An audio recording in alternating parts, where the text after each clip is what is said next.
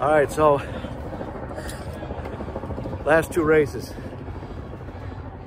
Last place, fourth to last. But the big news. Hey, Steve.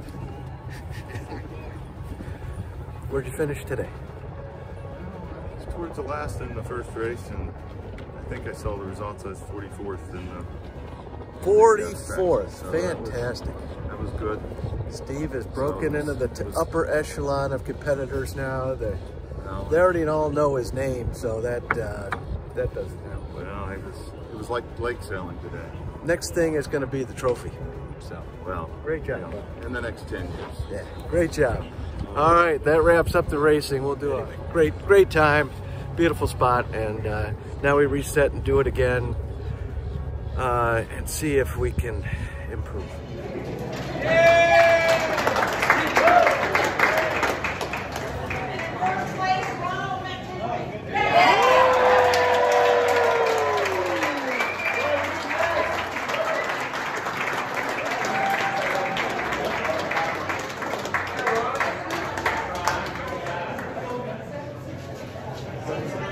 So we just finished up the awards and a couple of really cool things. One, a Pymatuning Sailor finished first in his class, Ron McHenry from the Pymatuning Sailing Club.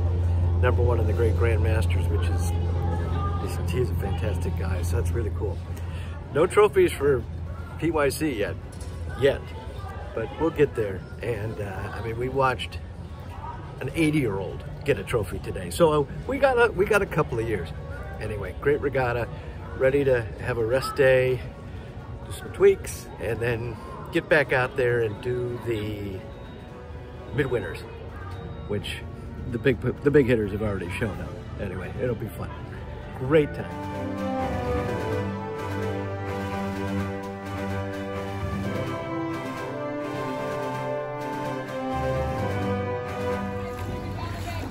Look at all these boats.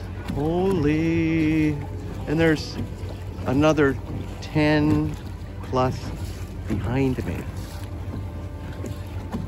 Ooh. Wow.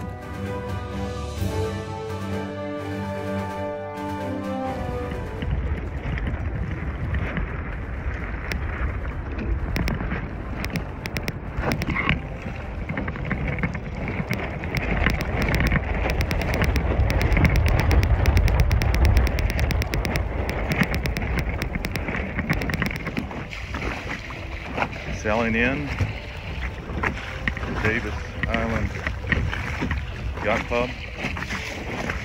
Had a record number of Sunfish in the International Masters Championship with 85 boats, I believe. Over there is Tampa. And we've had this mysterious fire burning over there. I don't know what that is, but this is the final race, the 9th race of Sunday, Monday, Tuesday. So great experience.